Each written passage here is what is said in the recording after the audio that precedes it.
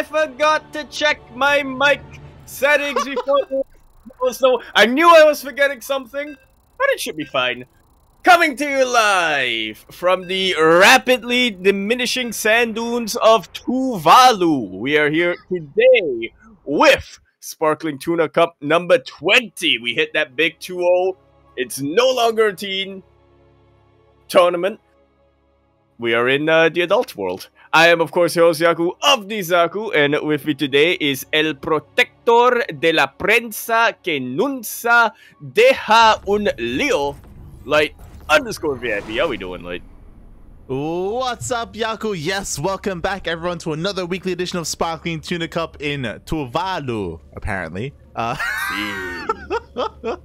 Yo, for those who don't know, there are a lot of Easter eggs. There are a lot of Easter eggs when it comes to things that Yaku does and things that Yaku says. So if you know, you know. This is why you should sub. Exactly. And me, speaking of subbing, massive shout out to Baby Lings. Thank you so much for raiding with the party of 82. Thank you so much. Less than 3. Hope you enjoyed your stream, and I hope everyone enjoys the tournament because we have just begun. Indeed we have, and we are starting with something spicy. As you can see a little bit in the chat here, we have a match with a little bit of history between our players. In the top right-hand corner of the map, spawning all the way in the top right-hand corner, we of course have our red Zerg player coming down all the way from the land of Brotan. He is of course going to be representing Platinum Heroes. He is Iba. And spawning in the bottom left-hand corner of Inside and Out, we have the Australian Protoss player. Oh my god, representing the Cranky Ducklings, it is StarDuck. Hashtag no bias. Hashtag no bias. Yaku, I am so torn here because I have my son, my disowned son, going up against the son that I want to adopt. Oh my god. Basically what you're saying is this is a match that will determine whether or not StarDuck stays on the team. Exactly. StarDuck has to fight for his right to continue being your son. I think what's crazy is that StarDuck, he's up against, I think for the first time maybe, we'll have to look at like historic records here, but this may be the first time that StarDuck is playing against someone younger than him. Well, that's something to keep in mind. Yeah, it may or may not be somebody who is younger than StarDuck, but this is without a doubt the youngest player. I have to, well, in an official match, I should say. Yeah. The youngest player StarDuck is ever going to be up against. Yeah, exactly. Or is currently up against. Or has ever been up against. There we go. I forgot words. I was writing all day and I forgot my words. Yeah, for those who don't know who Iba is, he isn't just from Britain, but he is the youngest GM player, period. He's the youngest player to ever achieve the rank of GM. So, yeah, like there's kind of younger than time. Even younger than time. So that's crazy to think about, crazy to believe. Again, he is too young actually to participate in DreamHack. In DreamHack, you do have to be at least 16 years of age. So Iba cannot participate in those DreamHack events. Or even, I think, the weekly EPT tournaments, actually. I have to double check that. I think he can, but he just doesn't earn any, what's it called? EPT points. Yeah, he can't earn EPT points. He can't earn prize money either, I think, but he can participate. But we have no such rule. You know, we're lawless here. We Hell yeah, welcome to the Outback. Welcome to the land down under, mate, where, you know, you're legal at a much younger age. And yeah, I'm really excited to see these two face off. Where we're going, we don't need no laws. We know. Exactly, mate, exactly. And you saw there was already a little bit of fire between our two players in the beginning of the game. Even before the game started, both players were just, you know, just poking at each other a little bit, having a little bit of fun. And we'll see how things progress here. So far, we did see a Stargate opener from StarDuck. The first Oracle comes out across the map. Nothing to kill here at the natural, though. So again, still hunting for some damage. I can sense the disappointment in StarDuck when he rocked up to that natural and saw nothing to be able to kill. These adepts from earlier on were injured. And of course, we can see oracles all the way across the map. There really isn't much stopping those Zerglings from wreaking havoc. Yeah, exactly. There was the pylon being denied as well. We do have 2 more Adepts that are going to be able to clean this up, so it looks like StarDuck won't have to cancel his 3rd base. Meanwhile, the Oracle across map is still alive, and it did get a kill on a Spore. Yeah, so already a little bit of a positive here for StarDuck. Waiting for the other Oracle to meet it across the map, and should be able to get even more kills here. Yeah, exactly. Just as the moment as Ebo was repositioning his Spore, 2 more drones went down, and now we have a 2nd Oracle joining the fray. We have a 3rd Oracle as well, as this is a triple Oracle opener. StarDuck is, of course, going to be rocking that hero style, is going to attempt to rock the hero style, but Eba is no stranger to that. Again, in the European meta, in the European ladder, this has been very, very popular recently.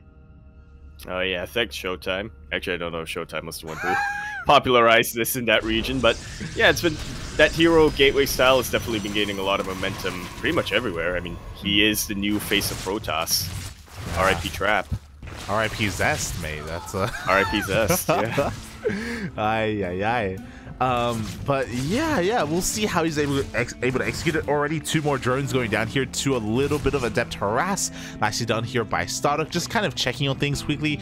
Checking here, StarDuck was able to see the Roach Warren behind the mineral line, wasn't able to see the Evo chamber, so he's unaware about the early upgrades coming out for Eva. Yeah, I think regardless, StarDuck knows that he needs to prepare for a defense, but he may not be prepared for just how quick those Lings are going to come in. And, you know, Blink Stalkers, they're not exactly what you want against +1 Lings. Yeah, this is a scary moment right now because the Lings are going to be coming out, and we have a lot of energy being used on Revelation. I mean, the creep is slowly receding, but we need these Oracles to protect these Stalkers from the Lings. Yeah, I'm looking at this one high health, high energy Oracle with a lot of, with barely any health on it right now. Light, and it is barely able to survive.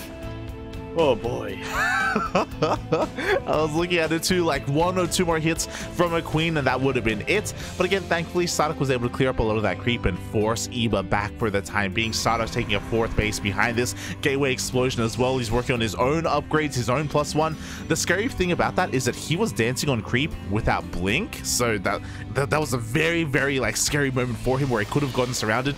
Didn't happen though, so again, StarDuck is going to be playing with fire for a little bit longer until that upgrade finishes. And in the meantime, +1 melee has finished up for Eba. He's finished a round of Lings, but thankfully for StarDuck, he's not really doing too much with them just yet. Oh, exactly. He's waiting to receive his opponent right now. I mean, Roaches are on the way. Glyle is on the way as well, so Roach speed.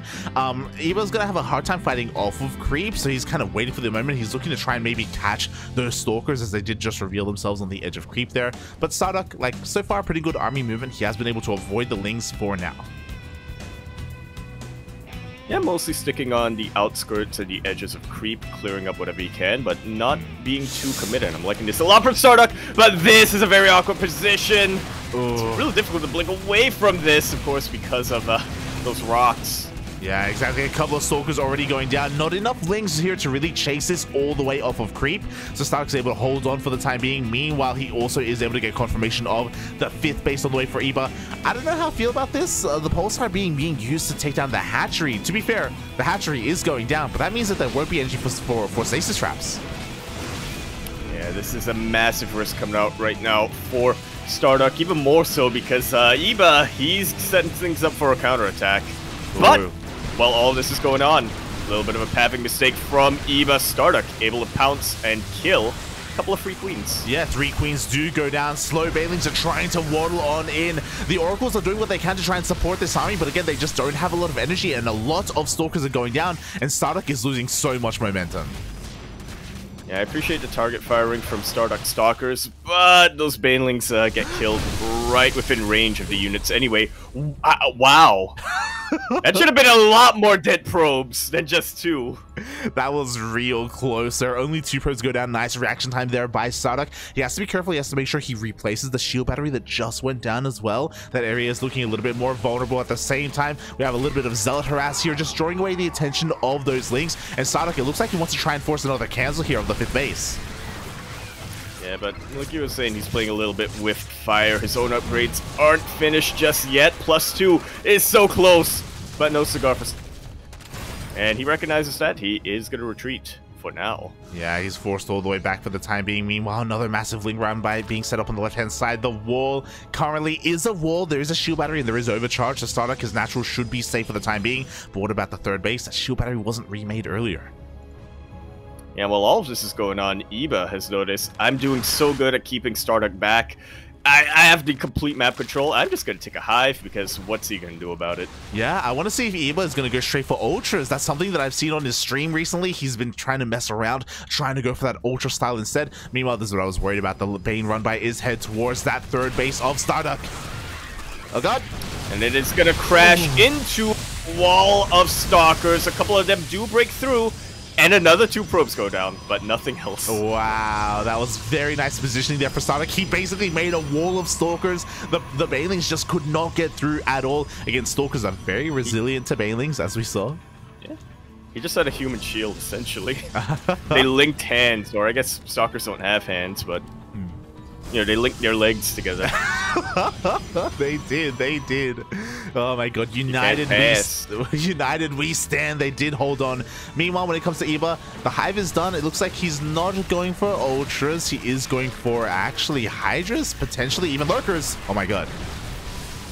Yeah, looking at this, it seems like it's going to be a lurker build eventually, but I feel like this is something that Eba only now has decided upon. Really good stasis ward, and I'm surprised Eba is still continuing to fight in that position. This one High Templar! It has the energy, but no storm yet! If it gets killed!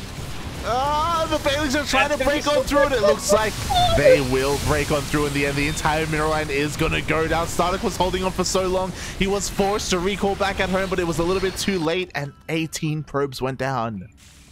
18 probes went down over there, even more, 7 more probes over here. StarDuck, I fear that he's now in an all-in position. I don't see a way for him to recover from this financially. Yeah, I mean, if only Storm was done a couple of seconds sooner, that High Templar would have been able to make short work of the Ling Bane army. Now, as you were saying, StarDuck is all in. He has to go in with what he has. He does have 2 Storms available, and there's the first. Yeah, this is a majority Ling Bane army, so Storms are making short work of most of Eba's forces. A couple of Hydras being thrown into the mix, but you still don't want Hydras to get Storm. It is going to be just enough, though, for Eba to take game number 1. GG, well played. Eba, the new young kid on the block, is able to barely pull StarDuck apart. I say barely because StarDuck was doing, honestly, a really good job, a surprising good job at defending and protecting his mineral lines for the longest time. Yeah, I mean, we saw it multiple times. He would pull away his probes very well to avoid the Banelings, or even have just really good body blocking in SimCity to maintain his economy. I think the issue, well, potentially an issue, I mean, is that he never got a 5th. Yeah, he never got a... Yeah, and it's difficult to kind of blame him in that position because, you know, towards the end of that game, Eba was kind of swarming everywhere with his Lings and Banes, but there was a little bit of an opportunity beforehand, right, where StarDuck did have the map control and, you know, could have afforded to expand his economy a little. Yeah, like the 5th was nowhere in sight there for StarDuck. At the same time, you could also argue that maybe in the early to mid-game, StarDuck was maybe taking some unfavorable fights as well, where he was losing a couple of Stalkers, and we know that if you're playing this style, it's all momentum-based. You know, your Stalkers have to survive and build up over time, and then you can overwhelm your opponent. And if you're losing Stalkers early on, that will impact the game later on. Yeah, it kind of... I want to say snowballed later on, but to be fair, you know, like you identified, StarDuck was able to defend really well after that, but he never got the ball rolling again, is kind of the issue. And I'm just noticing this now, like, I'll take a screenshot. Eba actually had like 750 APM. Mate, he's the next Oreo, Poppy. Oh my god. He is the next Oreo, yeah. Take care of your wrist, Eba. Take care. Yeah. Oh god. Yeah, he's gonna be a new son in more ways than one. Oh boy, shaking my head. But yeah, that was a really great showing there by Eba. We'll see if he can keep things going. As a reminder, this is a best of 3 series. Oh, so this could still go on a little bit further. We could go all the way to game numero 3. See. Potentially, we are on US Central. True. We're server neither of them actually wanted. Yeah, exactly. It's not the most ideal, but it is all about fairness here on the Cranky Ducklings, and we are diving into game 2. Indeed we are. It is gonna be here on Cosmic Sapphire. Neither ESL nor LE. I feel weird having nothing to say after that pause. Anyway, in the top left-hand corner of the map, swinging all the way in the top left-hand corner, we have our red Zerg player already winning 1 map, and as I'm being informed by chat, the youngest ever grand player to reach the rank of GM at the age of 11 years and something days. He is representing Platinum Heroes from Britain, Iba. And spawning in the bottom right-hand corner of Cosmic Sapphire, we have our Australian Protoss player himself representing, he is one of our very own, he's representing the Cranky Ducklings. It is StarDuck.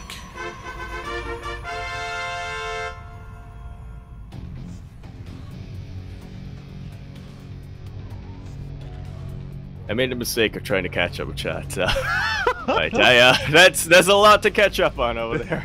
There's a lot going on. And yes, the memes, the beams are crossing. Aye. Oh god. But yeah. Again, it's really cool to see both these players here. It's really cool to see. I haven't mentioned it, but I think I should bring it to everyone's attention. StarDuck has been relatively inactive for the majority of this year, but over the past couple of weeks, like, he has been playing more StarCraft. He has been competing more as well. It's really cool to see him become more of a regular, not just in these tournaments, but like in team leagues, on the ladder as well. That's a very important thing. I'm glad you brought it up. He hasn't been playing arcade. He has legitimately been laddering. He's been practicing a lot more. We've been talking to StarDuck, and he said that, you know, the new maps coming in was actually a really big motivation for him to come back, and he's enjoying the game a lot more now. Yeah. A part of that is also because it all coincided with part of KS2 going down for a while. So he was forced. You don't need to talk about that part. He was forced to ladder. Man, I was getting messages at like 4 a.m. He wasn't forced to ladder. He could have played Dota, and he chose not to. I was getting messages at 4 a.m. Yaku and Sonic saying like, "Papi, what do I do? I can't play Kerrigan Survival." Just freaking out. It was like, should I just play Dota? And they're like, so there's a very niche part of StarCraft 2. I don't know if you noticed this, but near the custom tag, there's a tab called Versus. And under Versus, there's a tab called 1v1. And if you click play, with the race you desire, you can actually play matches against people. You can do something that is colloquially known as the term laddering. It's crazy. It's not the most, it's not the most active part of StarCraft 2, but it's passionate. There are people who do that. There are people who ladder. It's insane. It's insane. Oh, and when you ladder, it's not just for nothing. There's something called the ELO score. that you gain when you win matches and you lose when you lose matches. Yeah. There you go. It's crazy. There's a whole system surrounding it. It's crazy. It's crazy. Yeah. Oh god. So yeah, it's been really cool to see StarDuck. Go on. I heard that if you get high enough on that, you get a rank that is called the Grandmaster. And sometimes the Grandmasters, they compete in other tournaments in the same format for money. No, sometimes you don't even have to be Grandmaster to compete in tournaments. There's a channel out there called the Cranky Ducklings that every single Friday they actually host tournaments for Diamond players and even Masters players to compete and kind of earn their own prizes as well. That's the coolest thing about the ladder I found, Light, is that you don't have to be in that top 200 to have a rank there. Yeah, you know what's even cooler than the ladder? Distinguish yourself. Exclamation mark Patreon in the chat. The chat. Have you ever played matches on the ladder? and wish that they were casted? Well, exclamation mark Patreon in the chat. Oh wait, no, that's not a thing we do anymore. We do point redemption for that. Oh my god. Anyway, the game is going on. There wasn't really too much going on here. It was a Stargate opener once again from StarDuck. He is opening up with at least double Oracle here. Third Oracle is back at home, hopefully making sure that the third base is safe and sound. So a kind of a more conservative opener here from StarDuck. He didn't go across map until he had 2 Oracles instead of 1. Yeah, and that gives him a lot more firepower, but does also give Eba a little bit more time to ready his defenses. He's got plenty of queens. He's got spores ready. StarDuck able to make it out with 2 drone kills, but not too much after that. Yeah, meanwhile, StarDuck was able to keep his third base alive. He didn't end up losing any workers or adepts or anything like that. So much stronger defense here from StarDuck. Meanwhile, now he's going to be active here across the map. He's going for the same style. We do have a Forge and Twilight Council on the way, but again, these are vanilla stalkers, and he can be prone to getting surrounded here if he's not too careful. And he isn't being very careful, is he, Light? Yeah. He is knee-deep in a creep right now, but at least the Oracles are here to provide a little bit of added protection, and honestly, there's not really much for Eba to defend. Yeah, every single queen is going to be going down here. Next are going to be these roaches. What's important is that Eba is going for a very different composition. This time, he did not go for any lings whatsoever. He is going pure roach, and it takes a little bit longer to pump those roaches out. Ooh. Yeah, there's a massive window of opportunity for StarDuck. He's already taken out just about every single one of the queens, but he has lost 2 Oracles in the meantime, and he's still staying deep in creep right now. There is an opportunity for StarDuck to get more drone kills and what have you, but I'm not convinced Eba's going to take that line down. Yeah, it looks like only 3 drones are going to go down. The queen barely survives. Eba is going to be able to hold on here. A little bit bittersweet. If StarDuck had his angle of attack, if he had hit the third base instead of the natural, he probably would have been able to get some drone kills on top of all those queens. Meanwhile, oh, he's sticking around, and he's going to get some overlords for his troubles.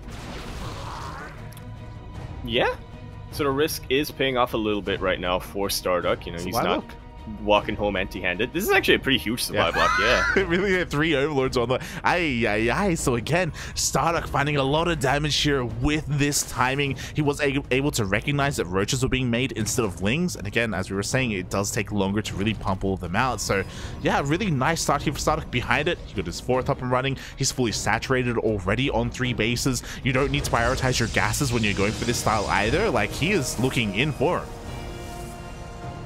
And the Gateway Explosion is already here, and he is shoring up his defenses on kind of the outer bases as much as he needs to.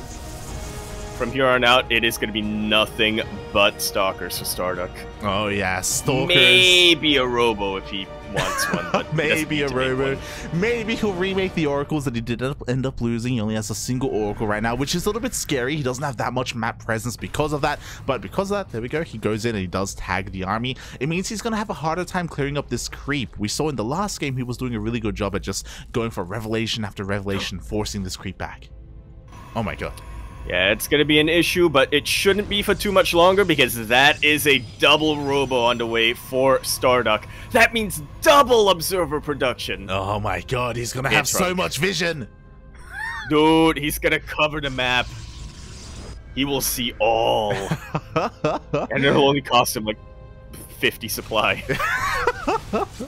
Oh my god. Meanwhile, when it comes to what StarDuck is doing, we'll see if he goes for a double immortal production or if he throws down a bay behind this and he goes for disruptors. The downside is that you do need an additional tech structure, and disruptors do take a little bit longer to pump out, but both are going to be a great answer to a mass roach rav composition. Yeah, I was thinking that disruptors would kind of make sense as a defensive composition, but now that the Templar Council, no, I always mix up those 2 Protoss buildings. Templar Archives has been thrown down. StarDuck is just leaving his foot on the gas.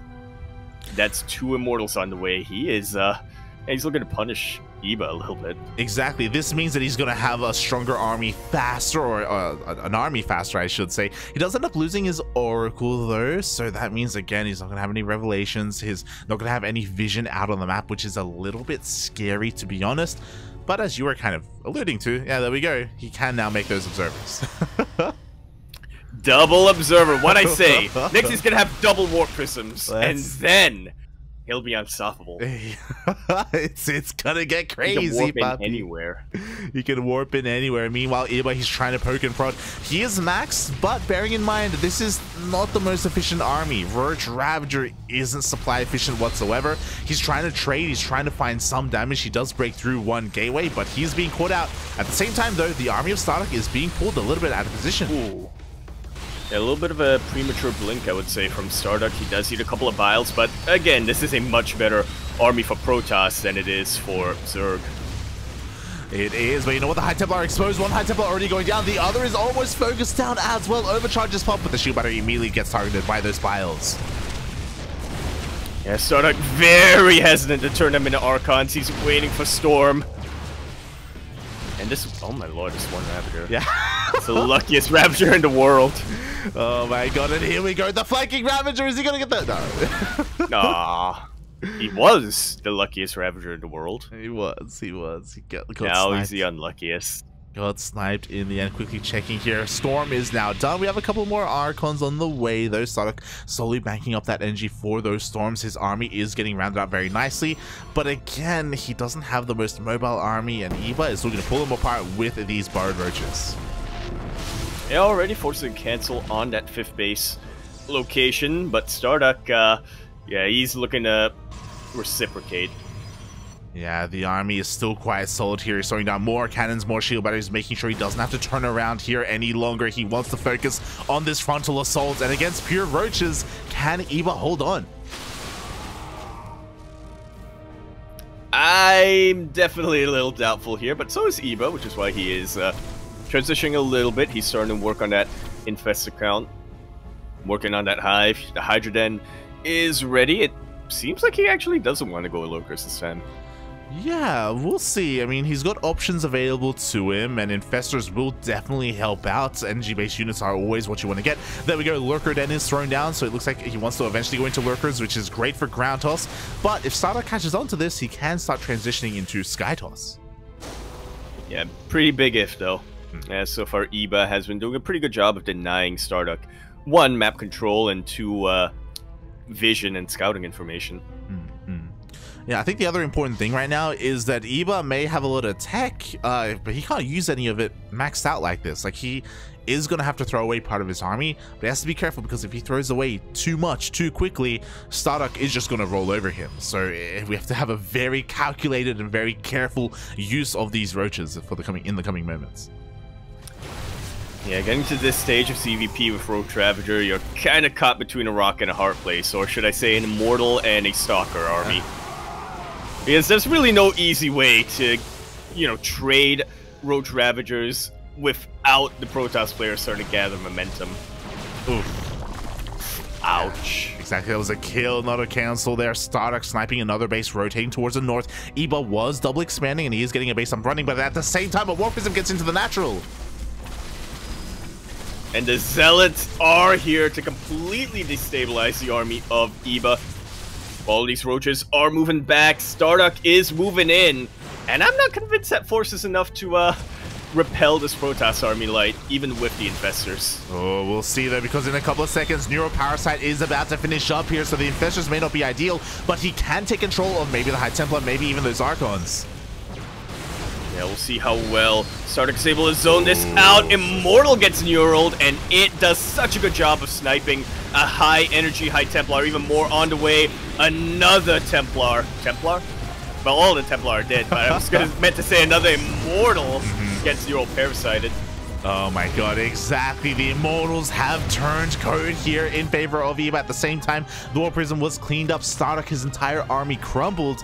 And we don't have a transition into Sky Toss. We have the Stargate from earlier, but that is it. And Lurkers are now on the way.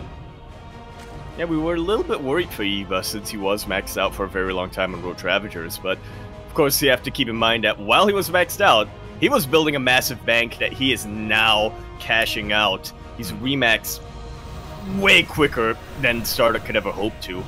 Yeah, exactly. And now Lurkers are going to be coming into the mix. They have been now scouted, so StarDuck is fully aware that Lurkers change everything. But at the same time, oh my god, the feedbacks! They were real. Just about every single High Templar is dead supply at this point for StarDuck. Oh, exactly. The neural feedbacks is insane. Eva or Dark is here. He's in Sparkling Tuna Cup for the first time. StarDuck is trying to pull him apart. Again, no mining here at the first base. There is that at least. And oh, one of the lurkers goes down. Yeah, that's definitely a start here for StarDuck. Archon did get neural parasited, but the infestors are starting to get targeted down once again. Eba remaxing mostly with Roaches and Ravagers, and while he has a massive supply lead, they're not a very efficient army composition. StarDuck can still defend against this. But you know what? How much longer? Because Hydras are finally coming out. 8 lurkers are being morphed in. We do have a bit of a Zealot run by on the right-hand side as well. Eba, he just can't catch a break. He just can't get this left-hand base up and running. StarDuck is doing a great job at buying time, but what's he doing with that time? That's what I'm most worried about. Oh. Yeah, whoa. Massive concave coming in here from Eba. The entire arc of StarDuck routes. And this may have just been the definitive move for him. Yeah, exactly. Like, I don't blame him. In that one moment, these infestors were incredibly vulnerable. The lurkers as well. So he took the bait, and it was bait because Eba was waiting for him with the rest of his army. The reinforcements, the macro of Eba was just a little bit too good there. And StarDuck, he was just punished brutally for it. Now he's on the back foot. And now, I don't know if he has enough to hold on to his bases. Nice cannons he's got there. Eba is probably thinking, oh, a little bit of a pause here. Yeah, hopefully nothing too serious. I mean, again, the economies for both players are relatively, I say relatively similar. Base counts are similar. Look at the drone count. Like, you know, that's at least something going StarDuck's way. But, what about that army, puppy? Yeah, I mean, the worker advantage is a little bit of a double-edged sword here for StarDuck. I don't think he has a terrible defensive setup. He definitely has a lot of static defense, so maybe if he's able to weather another swarm, that upgrade or that worker count is going to pay off big time for him. He's going to be able to get more of an army, but that's a pretty big if. StarDuck overextending a little bit every now and then. He really needs to fight within range with cannons and shield batteries. Yeah, exactly. And there we go. We have a couple more Neurals as well. The Archons and Immortals now in favor of Eba. And there's just not enough on the ground to break on through here for StarDuck. He's being forced all the way back. The Lurkers, they just keep on pushing forward. And it looks like, again, StarDuck barely cleans up part of the army, but he just doesn't have enough. Yeah, he's doing a good job of taking out, you know, some of the high-value targets, but he's losing his own units. At the same time, we're down to 10 army supply versus 85. Eba, he can remax on anything he wants. There's nothing that StarDuck can produce to stop him. Yeah, it was a close defense, and StarDuck almost held on, but almost is not going to be good enough. Roaches come in, Lings, Hydras, a little bit of everything, and Eba does break the 5th base, and with the 5th base, that's going to be kind of all there is left. We do still have more Immortals on the way. We have a bunch of idle probes. Yeah, you're not wrong. It's taking the gold base, but unfortunately that borrowed Roach will see everything. Maybe there's a way for StarDuck to hold on. I mean, he's gonna have better mining, right? He's gonna have better mining. Yeah, you're not wrong, but GG gets caught in the end. Eba is able to take game number 2 and the series.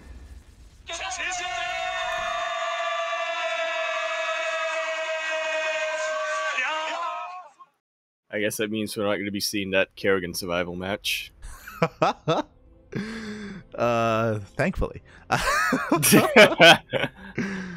GG, well played. Congratulations there to Eba, but that was a pretty clutch series. Like, sure, Eba may have won 2-0, but there were definitely moments there in both games. Even here in game 2, I was really surprised considering that StarDuck was at a ping disadvantage. Yeah, in fact, I feel like StarDuck actually did a little bit better in game number 2. You know, maybe he did need that game number 1 to warm up a little bit, but yeah, two very close games that we had here. Eba, however, able to edge things out. He is proving that the future is now. The future is now. Time moves forward. StarDuck, no longer the young blood on the scene. Now there is another generation coming out. Do they have an official? Think about. Yeah, go on. that there are people young. It was weird when I found out there were people younger than me. Then it was weird when I found out that there were people younger than Alex. Now I'm finding out there are people younger than StarDuck? Yeah, it's like there are people younger than you, and now there are people younger than the people that younger than you. It's what? How's that happening? Feels bad, man. Feels bad. And good at the same time, you know. GG, well played. Massive shout out to StarDuck. I think StarDuck, he did put on a really good showing. I was very impressed with how StarDuck was performing. Oh boy. But Eba, you know, looking pretty strong here, getting into round 3.